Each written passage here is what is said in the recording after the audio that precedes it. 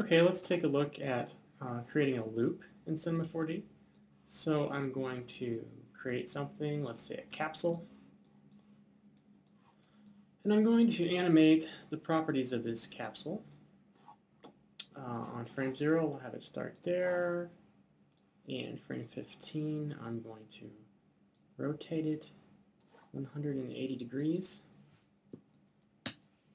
as well as move it to another point in space and hit a keyframe. So we got 2 keyframes. I'm going to add a third just for demonstration. I'm going to have it at frame 30 move down and be somewhere towards the middle and down. And I'll go ahead and rotate 360 degrees and add another keyframe. So it's rotated completely once and moved down. So let's say we wanted to create some sort of loop or a repeat of this object's animation. The way we do that is by going into the tracks, and you'll notice if you click on the object under the summary, go under functions, you have a section called track after. Right now it's on constant. We're going to look at repeat, offset, repeat, and oscillate.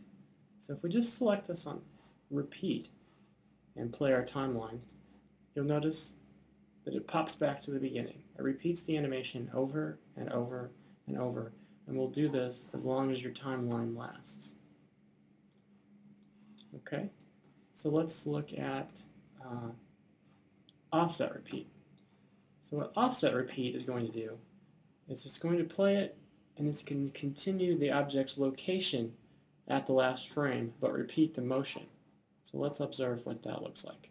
So same animation, and now it's repeating the animation, leaving where it left off, or starting where it left off. So using the location in space at the last point, but repeating the animation frames over and over. So the next one that we want to look at is oscillate. And oscillate, if you think of a wave, oscillations of a wave, oscillate will basically just go back and forth. So it's going to play the animation over and over in a backwards and forwards motion. Oscillate might be good for making a pump or a cylinder in an automobile or something like that.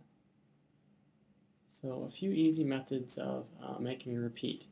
Incidentally, if you really did want a true loop, you would probably want to use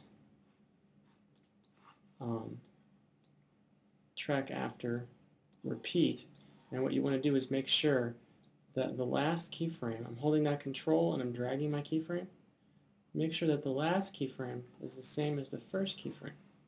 And by doing that, we're creating a repeating motion over and over and over that will loop infinitely until your timeline runs out. So methods of creating loops and repeats.